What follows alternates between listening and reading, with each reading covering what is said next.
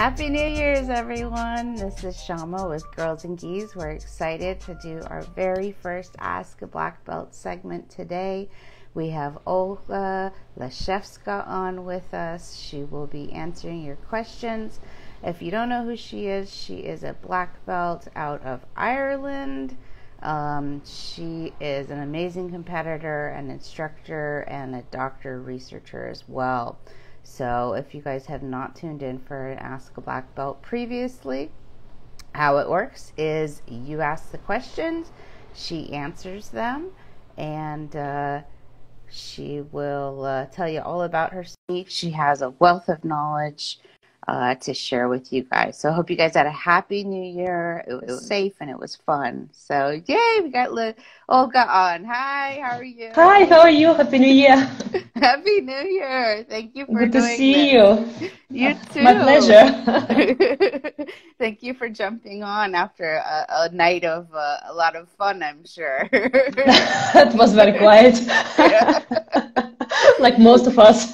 I know, we're stuck in quarantine or social distancing. I know, just at home, really. So tell everybody out there just a little bit something about yourself. I kind of told them a little bit, but if you want to tell them a little bit more. Okay, sure. So my name is Olga. I am originally from Russia, but last 15 years or so I've been around elsewhere in Europe, so mostly in the Netherlands and in Ireland, so kind of in between two countries. And I started Jiu Jitsu over 15 years ago, and I got black belt in 2010. Oh, sorry, 2015. 2010 was Judo black belt, so 2015 was Jiu Jitsu black belt, 5 years later. Yeah, and since then I keep on training. I have my girls group. Well, at the moment it's kind of all paused, you understand, but yes, I like to teach jiu-jitsu as well. I like to compete, like at the moment it's all quiet, but hopefully we get back to normal very soon. Yes, we're hoping. Yeah, I just a bit of patience, Yeah. How did you find jiu-jitsu? Did you find jiu-jitsu while you were in Russia or while you were in the Netherlands? I actually started when I was in the Netherlands, and it was like I keep saying same story. It was really like being in the right place in the right time. I didn't really know what it was, and I didn't know I would really like it so much. I was just curious, and I said like, oh, what's it about? I just go and I check it out. I was just like, I had just evening free from all other sport activities I was always doing. I was dancing at the time and doing all kinds of things. And when I got there, I saw all the cool people coming in like to join the class, and I almost went home because I was intimidated. I saw like man, like belt, yeah, and I was really kind of intimidated. And then I was about to go, and then coach came out and he saw me and he said, "Oh, you want to join?" I said, "No, I want just to to have a look." He said, "No, you can't watch. You need to join." I said, "Okay." and the funny thing is that they had it was a university club, so they had gis to borrow, for people who don't have their own stuff. So he said, just go there, grab a gi, grab a belt, and come back. It's like, okay, fine. So I got back. We started doing a warm up, and I was terrible. And then he looked at me and he said, "Olga, what belt are you?" And I looked at my belt. It was some colored belt. I don't know. I said, "I don't know." He said, "Why are you wearing colored belt?" I said, "I don't know." So I was I was crazy. I just got something first out of the box, You're like, this is and that's it. And that's it. And I never stopped, really, never stopped. And then, it's like a moral of the story is, you don't know what it is until you try it, really. And if someone would tell me, "Oh, it's going to be, amazing, and you're going to have it for your life and all that," I would be like, I wouldn't believe. So like now when I try to get new members, I say, "Come and try." And they say, "Oh, no, I don't like fighting. I don't like punching." It's like, we don't punch, we don't fight. Just come and try. And if you don't like it, I will never ask you again, because it is just like that. You need to try it, and then you know what it is. It was just my own experience. So did judo come later? Judo was At the same time, really, I started jiu-jitsu there, and then it was not enough for me. I wanted more training, and then I asked, what else can I do? And my coach at the time, he said, oh, there is a judo on like Monday night or something. It's always the same. You will like it. I was like, okay, cool. So I just went, and it was just like that. And I think, like, people often ask me what I prefer, and I suppose this question will come up at some stage. But I think they're so complementary that it doesn't. For me, it's kind of the same. Different rules impose different game, but they really complement each other. So yeah, so in that side, that way I was kind of always training, you know, on the side, both of them. I think until I got my black belt in judo, like I did like 50-50, and then I kind of shifted more towards jiu-jitsu, maybe 80-20, like percent. And then I picked up more judo again, and last year, 2019, so now it was now not last year, but year before, like over a year ago, just slightly over a year, I decided to do some big event for judo, just to, you know, just to try, because I've never competed international. It was always kind of like a national event. And we went to the worlds, and I was completely like, you know, you're there, you don't know anybody. It's amazing. You don't know any fighters, you don't know any names, any big names. You don't care. You are just like for fun. And I did well. I got bronze, and wow. I was like, yeah, so like, oh wow. And I think it's like for jiu-jitsu, it's almost impossible going somewhere on event without knowing people you fight, because it's a small community and we fight each other all the time. Unless you travel far away, you might get someone new, but then same category, same weight, you're kind of limited to the same people, you know what I mean? Like in judo, more females, and I had like 10 women, and I didn't know anybody, obviously, because I just don't keep track on them, and it was amazing. Like maybe I would be intimidated by knowing that someone is really good at something, and then it would affect my performance, but it didn't, because I didn't know. I was naive, like. Yeah, and it is the best. Better. It is the best. It is better, but then how do you switch off your brain and jiu-jitsu when you know them? Like, you know. No, I understand. Back in the day, I've had to compete with Mackenzie and Bia and Angelica when they were in their purples. Yeah. And it was like, but I didn't know who they were then, so it helped. Oh, it's great! Like, it's great. Enjoy that. That's the best. So, and in a way, when like at jiu-jitsu, I was through phases when you go as a beginner, like, you know, blue belt, purple belt, you don't care, you just go and you face whoever. Then I started kind of looking up people, like about brown belt time, and then I said, like, no point, I don't do that anymore. And as a black belt, I never look up. First of all, most of them you know anyway, and secondly, it's just, it affects you. Like, you just go there, do yourself, do your best, and if your best is enough to be the best on the days, and it is what it is, you know? Absolutely. Absolutely. So tell us, like, give us a little idea. What was jiu-jitsu like in Europe? And I know Europe's huge, but in your little window into that area, what was it like 15 years ago? Yeah, it's a woman. Yes, it is. Like when I started jiu-jitsu, it was not even officially called Brazilian Jiu Jitsu. Like now I know it was, because what I learned there, it's exactly the same what we would teach now, like white belts. We did a bit of self-defense on top of it, which is a bonus, but we should really be teaching some self-defense, I think, like, you know, to white belts and blue belts, whoever. I think it's a part of it, but it's a separate question anyway. So back then, like when I started training, like obviously, I think most girls would know now, like, you know, I only had one more girl in my gym, and I was lucky. I was competing with guys up until purple belt, like against guys in the guys categories, like weight categories. And it was like my reality. You either go on competition and you fight whoever is there, or you don't, because if you, as I say, there are no girls to compete, then you're just staying at home, you know what I mean? So yeah, so I went through white, blue and purple belt phases fighting just men. And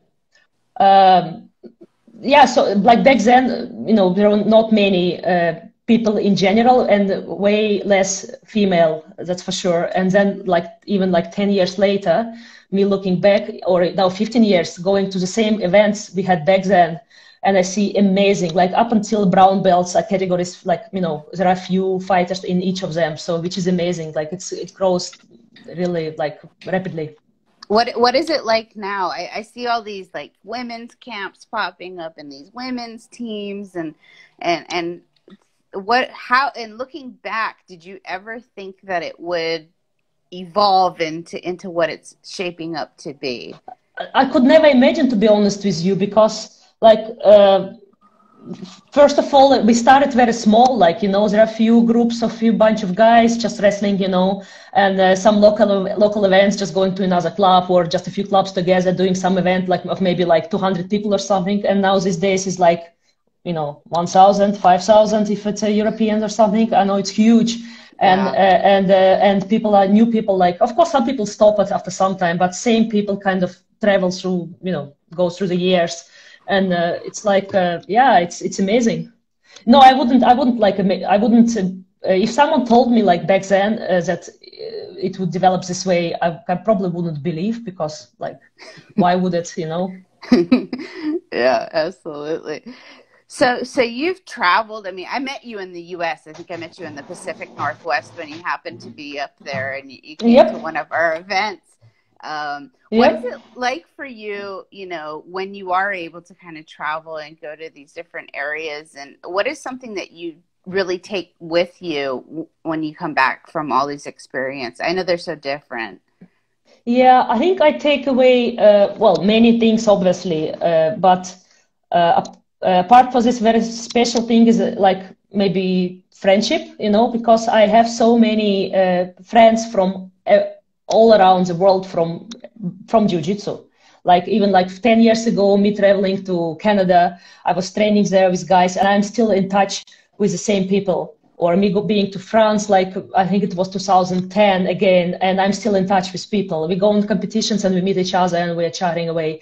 So it's like, I think it's not just like technical part that you are getting better at what you do, but it's also that you know, expand your kind of friendship, like network in a way, and then wherever you go, I feel like welcome. I know, oh, this is a place, I know those guys, and if I don't know, I'm just looking it up and I go and I meet people. It's always very easy, you know, you just come and you say, hi, you know, I'm Olga, can I join you? And nobody never told me, no, you can't. People were excited. They would open their doors and they say, oh, come again, and they would entertain me. And it's perfect. Like, this is how you should treat each other. Yeah, outside of the jiu-jitsu world. Yeah, that's it. And obviously, I think it's nice. Like, obviously, we meet a lot of people like on competitions, but it's very different. It is a stressful atmosphere, and many people like don't get to know. Well, we don't get to know each other because we are only focusing on doing our thing. And when it's done, we might or might not chat to each other, and then you kind of don't have like the same connection. But then if you start kind of meeting each other at like, you know, seminars or some training camps, this is when it's kind of getting more, you know, relaxing, and then you get to know each other, which is great. Yeah. So of all your experiences of traveling and meeting all these people, if you were to, you know, I'm sure you have a lot of experiences that you hold dear to your heart, but if you were to pick just one that really kind of stands out to you, what would that be? Maybe for competition kind of experience would be 2016. It's the same time we met, like after Worlds in Las Vegas, because it was my first time being there, and it was the first year of me competing as a black belt. Because I got my black belt 2015, and 2016 summer, it was just half a year after I got it. Yes, it was the same kind of, you go there, you don't know what to expect. And my preparation was, you know, I felt good. I felt like, you know, I was on a good level, and I got first, which was amazing. Like, it was beyond my expectations. Of course, you expect, you want to do well, but you don't know, you know what it is. Yeah, so it's probably one of the kind of, you know, standing, like events which I probably would remember. Like second time is still fun, and third time is fun, but it's second time. You know what I mean?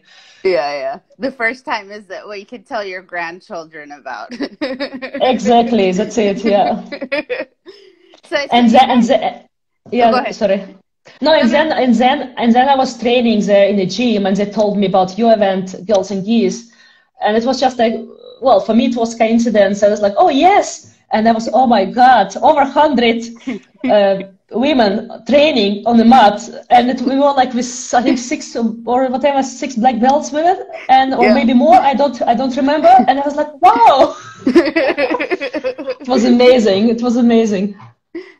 Yeah, it's been a different the progression in the States is kind of like slowly but steadily, but now it seems like the trajectory is just kind of going. There's so many Oh, more really? women, it's so many Oh, more wow. Okay. acceptable to, fathers are bringing their daughters in, husbands are bringing their wives, so you get all these, so many more women coming into it. So it's been really cool over the past But 15 years to see in the US yeah, as even well. like back then for me, US was is and still is, I think, step ahead in terms of numbers and how many people are kind of involved. Like I know Europe is exploding, but we are kind of behind, Yeah, that's in okay. that in that You'll respect. catch No, up. it's good. Yeah, exactly. We don't mind. It's all about the journey, right? Just picking more people Exactly, up along the exactly. way. So you kind of touched on it a little bit earlier. So, I find that a lot, as jujitsu is growing, as it's progressing, you get some people that come in and say, maybe they had some trauma or they, need to feel empowered. So their focus is the self-defense. But I Yeah. find that a lot of the people that we see coming in are just kind of, I'm looking to get in shape. I'm looking to, feel good about myself. And then they kind of switch over to that competition path, right? And that's kind of their Yeah. goal. What are your thoughts of the importance of having that self-defense? Do you think that's even if it's not something that you want to focus on, what are your thoughts on that? I believe it is an essential part of it, and it should be taught to students, which is not. I know in many places or most places, I know it's not taught to students, and I believe that jiu-jitsu, like, it should be, people should know how it can be used for, to original idea of jiu-jitsu was like a soft art that you can protect yourself. So very often, because of competition jiu-jitsu these days, it's kind of developing in that direction that some of the techniques are quite could be quite dangerous in real life, so you need to kind of keep it, I think, in my opinion, you need to keep it kind of, yes, you can train all kinds of techniques if you're competing, this is your focus, so go and do it. But you do need to kind of relate it to real situations and what might work and what might not, things like that. Like, so yes, I think it should be taught. And like in my class, like it's because we only had like 2 times a week class for female only, and then they can train with men all other days as well on top of it. But so I would, every time I teach something, I would stress importance. Okay, this is because we do this because of that, or this technique is good if this happens. Like I couldn't really have a separate day on self-defense because, as you said, some people want self-defense, some people don't, some people like it, some find it boring, because people have different goals in mind. But I think it is an essential part of it, so it should be kind of incorporated at least. Yeah. No, I always Yeah, say your gold medal's not going to mean anything if you can't defend yourself on the street. That's it. Hopefully That's that it. time doesn't come. At the end of the day, this is what it is. You need to know what can work for you, and you need to train that. Yeah. Absolutely. So, moving forward, what are some of your personal goals? Like, what are some, you've come and you've taken your world championship medal. What's next? It's kind of hard to say because this year is still strange. It will be first year I'm not going to Europeans after maybe from 2008. So it's kind of, but I don't mind, like, as long as I can keep training and I know I'm developing. you know, as a developing my technique or skills, and developing as a, like, you know, in a way that like you keep your mobility up, your fitness and all that. I don't mind, like I can go and compete later. It's not, it doesn't bother me that much. But I'd say one of the goals would be to keep up at least like at some level throughout the years, you know, because I think we are not getting younger, you know, every year and year and year and year, it's adding up. And I think it's important just to keep up training, because we have lots of amazing examples of people in kind of, you know, good age and still doing it. But I think if once you stop, it will be very hard to pick it up. So my advice would be, like, for everyone, just have some kind of, you know, routine and keep on doing it, because this is what you love at the end of the day. And if you stop doing it, it might, you know, you might still want it, but kind of your mind might want it, but your body will tell, oh no, I'm a bit tired, I'm a bit lazy, I'm a bit not fit, like some, you know, things like that. So keep going, like I would say, you know. Yeah. I don't even mind like how many medals we get. I think I'm kind of happy with what I got so far. And if I get more, yes, I will be delighted, that's for sure. But then I'd say just, you know, keep your body like in some, you know, like functional mode, you know, that we can keep training. You know, if you want to compete, keep competing if you enjoy it. Yeah. Absolutely. Absolutely. I'm gonna go ahead and close out with this. You know, you've been a part of jiu-jitsu for 15 years. You've seen the evolution within Europe. What are some things that you would like to see moving forward? Where would you like to see jiu-jitsu go? You've come to the US, you've seen how it evolved, and where we're at in the States. But where would you like to see it go in Europe? I think it would be, well, one of the aspects, that's for sure, it would be good to see more young kids training it, because like even talking about like I teach women classes, sometimes guys as well, but like I don't want to overstretch, you know, like they love it, but I say no, that's sometimes, and mostly girls, just to give them what I didn't have as when I was a white belt, you know. Mm-hmm. Anyways, so, and I find it very hard to get adults, female. That's because, like, you know, first of all, maybe it is not for everyone, but also because girls don't like, funny enough, I didn't know that, but I discovered that in Ireland, girls don't like to sweat. It sounds crazy, isn't it? But they realize if they have to go to exercise, they need to take their makeup, they need to cut their nails, they don't like sweat. So that's a kind of a problem you get, you know, like boys have more sports when they, you know, grow, and girls might have less sports, and then when they get at some age, maybe like I have a few girls, well, I have girls like 15, 16 years old as well. It's kind of, you know, but it's already age when it starts to get difficult, you know, to engage them. So, and I'm struggling over and over and over, and I've been teaching for 4 years, and numbers increased. Like I started from scratch with nobody, numbers increased, and I got like 6 or 7 blue belts already, but it is very hard. So it is very hard to get motivated adults. So well, I would love to see more kids starting at a younger age, like they do in judo, you know, like when they're 5 or 6 or something like that, 7, but it doesn't matter. And then when they grow with the sport, you know, and when they come to get 15, 16 years old, they are, you know, they know what it is. And I think it will change for sure, like, you know, whole scenery. And there are lots of kids training, but it's just like proportion of guys is always like, you know, a lot more guys than girls anyway. So what can you do about it? You know? Well, hopefully yes. we'll continue to see the trajectory continue along the same path as the States, because it was definitely like that, and I can definitely see the challenges that you have. But it was, like I said earlier, it's a lot of the dads now. I see a lot of the dads now bringing in the little girls. Yeah, that's good. And then now they're growing and they're turning 18 and they're turning perfect. That's what 18, you want. And they're destroying the women. That's what you want. That's because like like in general, I think in Europe more than in States, but like average age of you know, of people who practice jiu-jitsu is like above average. That's for sure. Like I don't know what's official number, but because people start later, you know. And by the time they get to some level, they're more like they're older. So I hope that this age kind of will shift a little bit, towards a younger age. That would be good to see. Absolutely.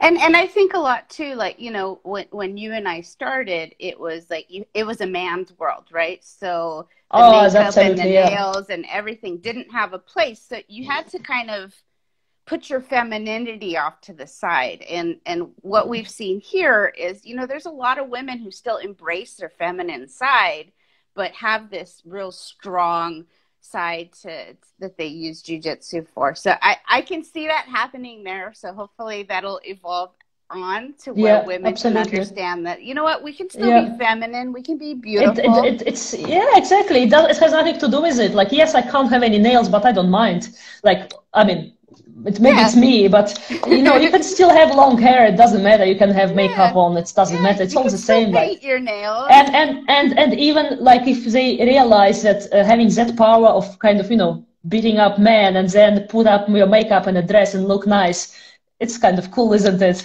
It is.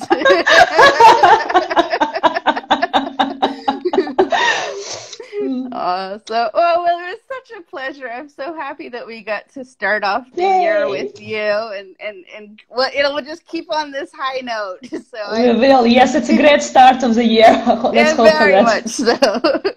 Well, I hope I catch you next time you're in the States, or I'm over in Ireland, and I'm glad to get you involved. You're our first European contact, and so we hope to feature more and more international. We keep in touch, and we get going as soon as we can. Absolutely. Thank you so much for being on. Thank you for asking. No, for sure. Thank you everybody for tuning in and supporting. If you guys haven't already heard, we have some amazing upcoming classes going on with Bia Mesquita on January 9th, so tune in. That's for everybody. It's an online class, and we also have one with Sweaty Betties. It's our United She Stands project with Jazari Matuda. So check out our online options for training at home while we are in quarantine and social distancing. It is what it is, right? Hopefully this changes soon. But all right, well, thank you so much. Take care. Thank you so much. It was a pleasure. Yeah, we'll do some awesome stuff soon. And Happy New Year again. Yes, Happy New Year. Let's hope 2021 is a all the best. Year. Yes. Yes. Okay. Take care. Bye. Bye-bye. Cheers. Bye.